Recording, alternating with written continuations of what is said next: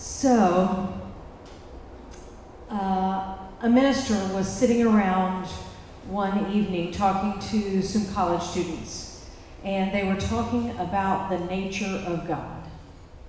And of course, there were people who didn't believe in God at all, students who were atheists. And then there was one young man, and he said he thought that God was like a teddy bear and would give him a great big hug whenever he needed it. And then there was another young woman, and she said, I think of God as the Chief Justice of the Supreme Court of the universe, and he is going to nail me to the wall when Judgment Day comes. And at the end, as their discussion came to a conclusion, they decided that as long as a person's understanding of God didn't lead them to harm anyone else, then they could just believe whatever they wanted to believe. They said, God is whatever we think God is.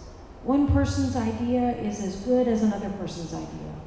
We shouldn't be judging anyone's religious ideas.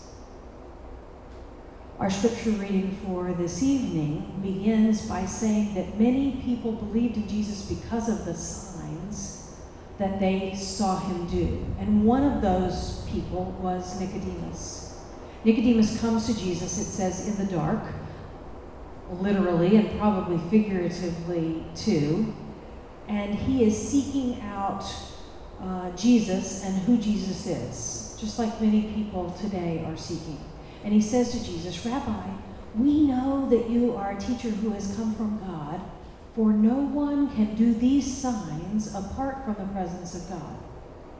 He says this because he has seen the signs that Jesus has done. And he says that what he believes about Jesus is that Jesus is a teacher who has come from God. And then over the course of their dialogue, Jesus corrects Nicodemus and tells him who he really is and what it really means to believe in him. Because apparently, it is important that what we believe about God. We cannot just believe whatever we want to believe about who God is if we claim to be Christians. So you might want to turn in your bulletin and read along with me as I read from John, chapter 3, verses 1 through 17. You'll notice one scripture, one sentence in there that you're very familiar with, but I'll read you the context for that. There was a Pharisee named Nicodemus, a Jewish leader. He came to Jesus at night and said to him, Rabbi, we know that you are a teacher who has come from God, for no one could do these miraculous signs that you do unless God is with them. Jesus answered, I assure you, unless someone is born anew, it is not possible to see God's kingdom. Nicodemus asked, how is it possible for an adult to be born? It's impossible to enter a mother's womb for a second time and be born, isn't it? Jesus answered, I assure you, unless someone is born of water and the Spirit, it's not possible to enter God's kingdom. Whatever is born of the flesh is flesh, and whatever is born of the Spirit is spirit. Don't be surprised that I said to you, you must be born anew. God's Spirit blows wherever it wishes. You hear its sound, but you don't know where it comes from or where it's going. It's the same with everyone who's born of the Spirit. Nicodemus said, how are these things possible? Jesus answered, you are a teacher of Israel and you don't know these things? I assure you that we speak about what we know and testify about what we have seen, but you don't receive our testimony. If I have told you about earthly things and you don't believe, how will you believe if I tell you about heavenly things? No one has gone up to heaven except the one who came down from heaven, the human one. Just as Moses lifted up the stake in the wilderness, so must the human one be lifted up, so that everyone who believes in him will have eternal life. God so loved the world that he gave his only Son, so that everyone who believes in him won't perish but will have eternal life. God didn't send his Son into the world to judge the world, but that the world might be saved through him. This is the word of God for the people of God. And God's people say, thanks be to God. Let me invite you to bow your heads and pray for me this evening, and sharing this word with you as I pray for you in receiving it. Let's pray.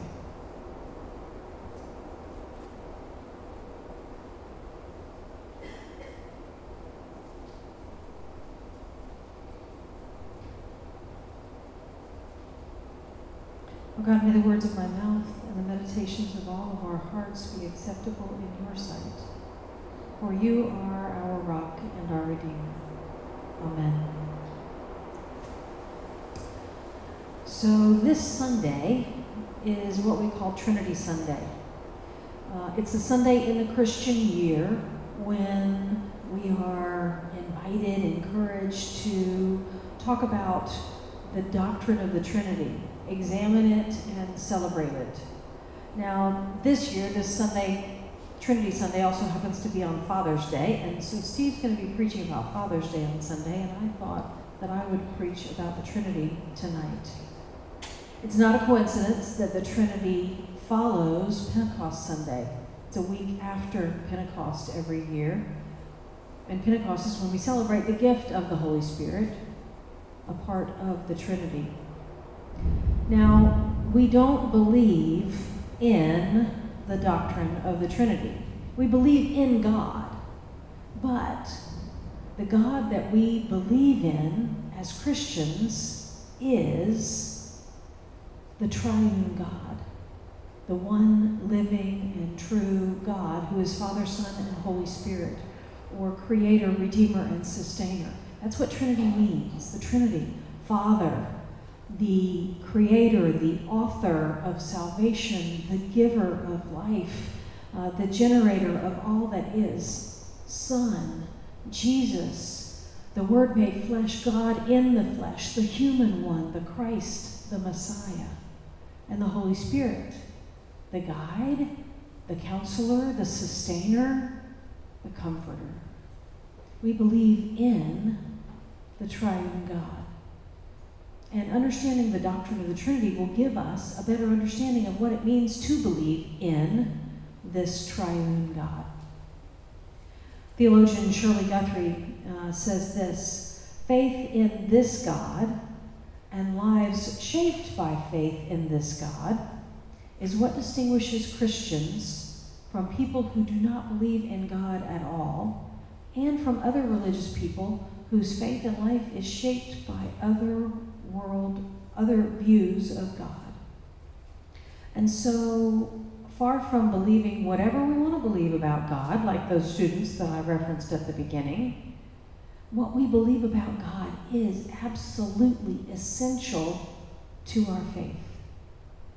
Nicodemus apparently comes to Jesus and believes that he's a great teacher, and then Jesus tries to teach him what it means to believe and who it is that he is believing in. Jesus says, very truly I tell you, no one can see the kingdom of God without being born anew. That's where we get that phrase of born again or born from above. Born anew is probably a little more ambiguous, and more ambiguous like the Greek word is as well. But for Nicodemus, it just doesn't add up. It doesn't make sense to him. He doesn't get it. So Jesus goes on to tell him what it means to be born anew, to be born of the Spirit. And Nicodemus still doesn't get it. So Jesus said to him, are you a teacher of Israel, and yet you don't understand these things? Very truly, I tell you, we speak of what we know and we testify to what we have seen, yet you do not receive our testimony. So on Trinity Sunday, the message that we receive from the passage in John about this conversation between Jesus and Nicodemus is what we believe about God and the Son of God and the Holy Spirit, and that it is of ultimate importance. We cannot believe just anything willy-nilly. As Christians, we're called to believe something very unique about God. Now, you may have heard of this phrase before, not one iota of difference. Have y'all heard that before? Not one iota of difference. It is usually used to refer to there not even being one small tiny difference between two or more things. Iota is a letter in the Greek alphabet, actually the smallest letter in the Greek alphabet, kind of similar to the I in our English language. It looks a little bit like an I. The history of that phrase, not one iota of difference, goes all the way back to the year 325 AD and the Council of Nicaea, when the doctrine of the Trinity, what we believe about God, was first fleshed out. You see, there were these two theologians, pastors, Athanasius and Arius, and they were trying to get to the nature of God. And they were talking about this with a council of church leaders. We've been having a lot of church meetings in the United Methodist Church lately, and we've been, debating a lot of things. Oh, if we would go back to debating the nature of God, something as significant and essential as that. But the question was this: was Jesus just another great prophet and teacher, like Nicodemus began by saying? Or was Jesus God in the flesh, co-equal, co-eternal with God? And the difference was literally one iota. That's right. If everyone on the council could agree whether or not to include just this one little iota letter in Greek, then everyone could go home and there would be peace and unity. This one little iota made all the difference in the meaning. See, there are two Greek words. Okay, Anna, come up here and help me. There are two Greek words. One, what's first? Oh, he's so good. One is homoousios. Okay, see that? Homoousios. You're doing a great job, Anna.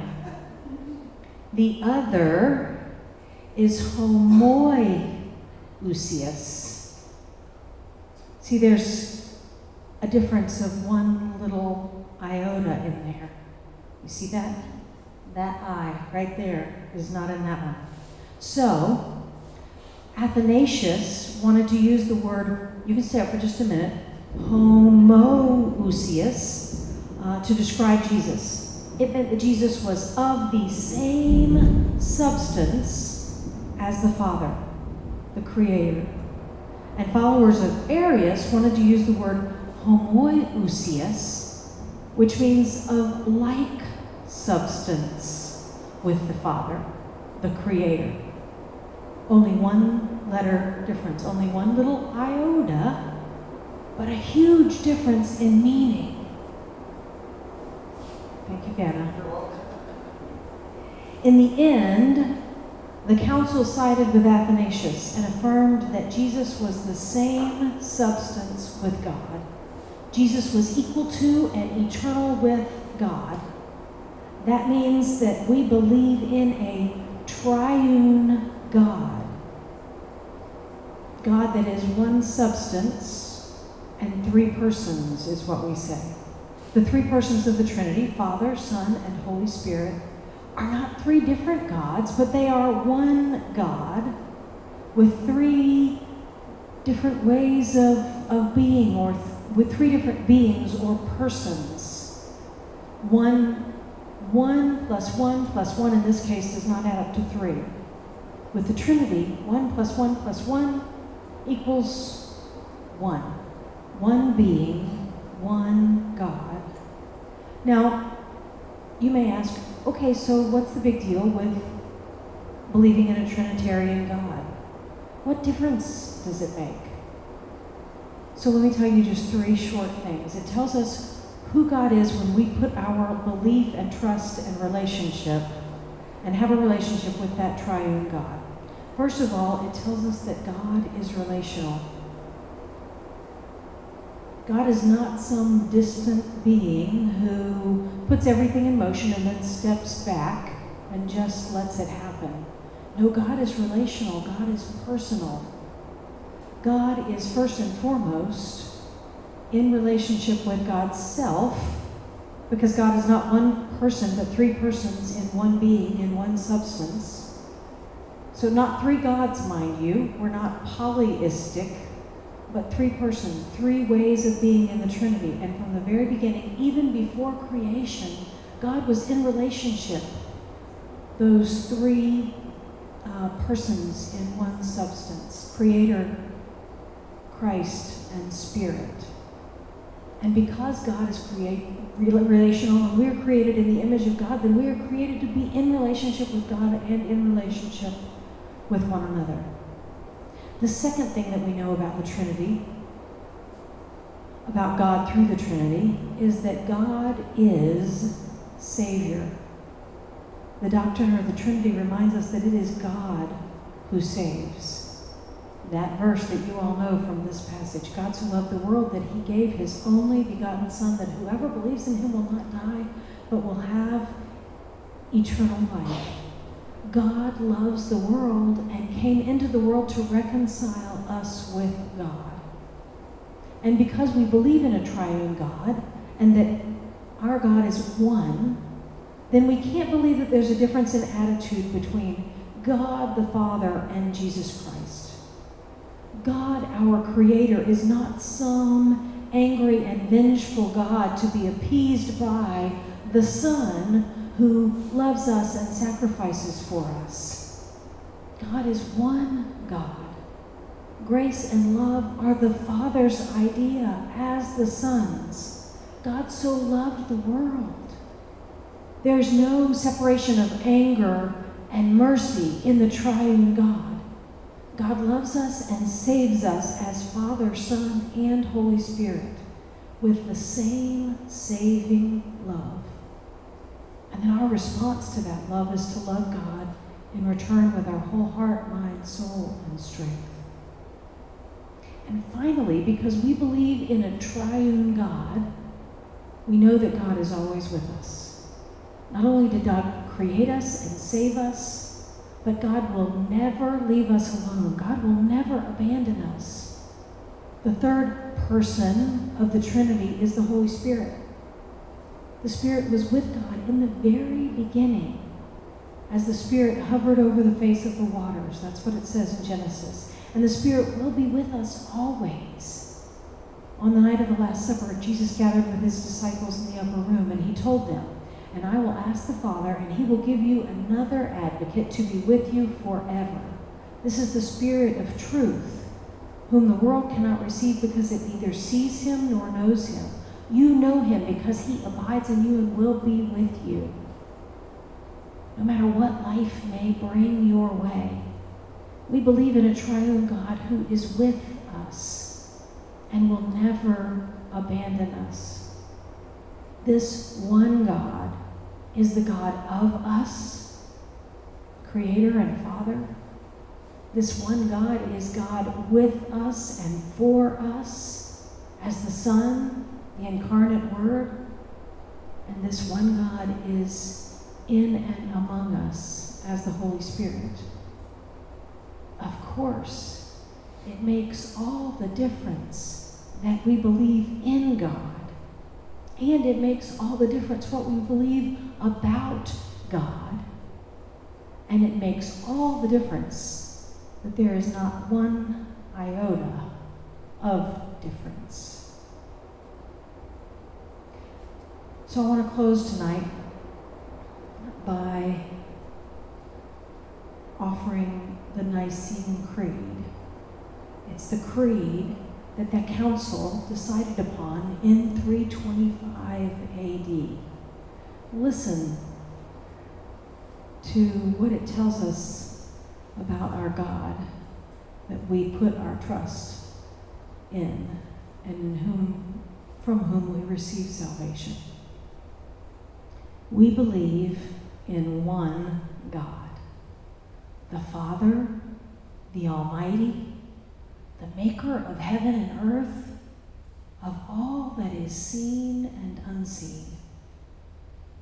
We believe in one Lord Jesus Christ, the only Son of God, eternally begotten of the Father, God from God, light from light, true God from true God, begotten, not made, of one being with the Father.